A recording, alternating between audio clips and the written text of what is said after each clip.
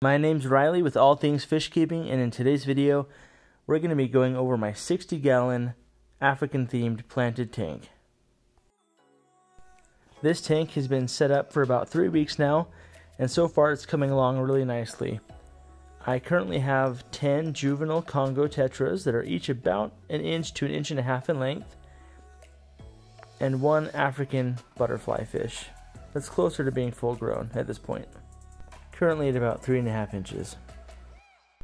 The aquascape for this tank includes smooth river gravel, driftwood, different types of Anubias plants, and also some floating water lettuce, which the African butterfly fish loves to hang out in. As far as equipment on this tank, I've got a Marineland Penguin 375 hang-on back filter, which has a submerged pump, so it's very quiet and has a nice adjustable flow rate as well.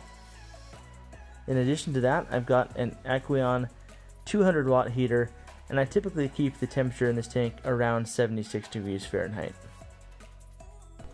I've got big plans for this tank, including new fish coming soon, and I can't wait to watch these Congo Tetras grow and color up over time as this tank matures and evolves.